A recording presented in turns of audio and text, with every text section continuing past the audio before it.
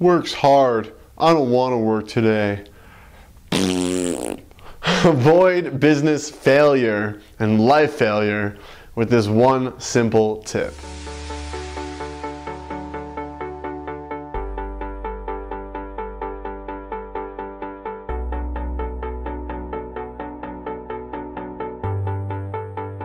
Hey everyone, Noah Hammond back with some more advice. And today I'm going to be talking about how you can avoid business failure. And as you may have guessed, I'm going to give you one simple tip for doing so. This has been very helpful for me personally, and that's why I felt I would share it with all of you. So, many people fail in business because they have a lack of vision of what it is that they're truly looking to do. You know, they say, I want to make money. I want to make money. I really want to make some money, right? And making money is great, but it doesn't truly inspire your soul. You need more than making money. You need to make meaning, and money just comes as a byproduct. So what that really boils down to is you need to know your why so that you can do the what. The what would be your day-to-day tasks, what you do. But why you do it is what will keep you doing the what. This feels like who's on first? Who? Who's on first? Who? Right? But the what is your daily tasks. The why is the motivation of your daily tasks. And what you'll receive is money. But why you'll receive it is the value you deliver to the world. Now, the simple tip that I want to give you for avoiding business failure is to just create a structure for remembering and keeping a focus on the why. Because the why is all important, and the why keeps your soul moving, and the why keeps you motivated and happy and excited no matter what is going on today.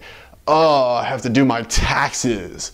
Oh, I don't want to fill out these forms. Oh, I don't want to deal with this customer support. Oh, I don't want to create this new system. Business is hard. I give up. The why is always there to remind you why you're doing the what. Okay? So what I do is anytime I'm getting overwhelmed, anytime that I'm feeling like, screw this, I just don't feel like doing it right now, I just take a moment to sit back, relax, and in my head, I see myself zooming out from myself, sitting at my desk or sitting wherever I'm sitting, and I go into a vision of the why. What is the why? I go into that place of the why. For me, it's reaching as many people as possible and helping them live their greatest potential for this life, whether that be through yoga and their spiritual development, whether it be through business development, whether it be through getting in touch with their health and going on a path through health, whether that means helping them become their own motivational speaker or personal speaker, or just become an amazing family man or whatever it is. I just want to help as many people reach their ideal lifestyle and serve their highest good. So I just zoom out from my desk and I see that myself sitting at my desk flying off into the distance, and then I immerse myself in this peak potential training center that I have envisioned that I'm creating.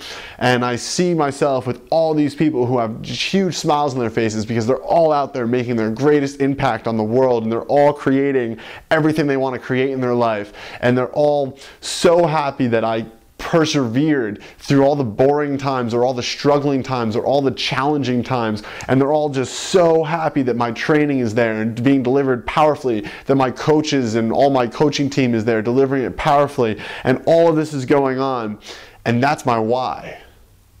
Right? So I leave the what behind for a moment and I go hang out with the why, and it's like a universal download of energy that just brings me back into my power. And then whatever silly thing I'm doing, whatever email that I'm writing that isn't coming out the way I want it to at the moment or something like that, I just get back to work on it happily. And I remember my why powerfully.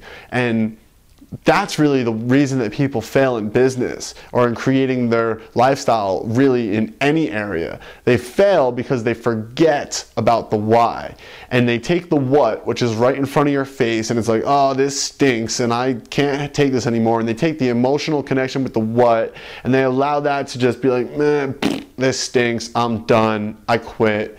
And then they don't want to not quit, because once you say I quit, you know, your ego is going to be like, you quit already, you can't start again, right? So that's how people fail. But if you stay connected to your why, you can't ever fail, because no matter what is happening,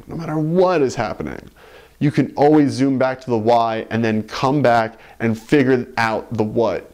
It doesn't matter what is happening. You can always figure it out. You can always grow as a result. You can always create new systems. You can always develop yourself. You can always surmount the what, as long as the why is there. So I encourage you to think about your why. Everybody's why is different. Don't think that your why has to be changing the world. Changing yourself is changing the world. So I get that question a lot. People say, I don't really know my life's purpose. I don't really think it's to change the world like how you want to change the world. Everybody's life's purpose is different. And don't think that my life's purpose is better than your life's purpose because I want to change the world and you just want to have a really happy, successful life for yourself. Changing yourself is changing the world. We're all here to do different things. So don't try to make your why different than what it should be authentically for you. I encourage you to figure out your why, and anytime you're struggling in the what, just zoom out and hang out in the why for a little bit and enjoy yourself, and then come back empowered. All right? So that's my advice for today. I hope it's been helpful. Please comment below, like the video if you like it, subscribe to my channel, share this on Facebook or anywhere else you like to share things if you think this is useful, if you think somebody else could benefit from it. And thank you so much for joining me. I'll talk to you soon.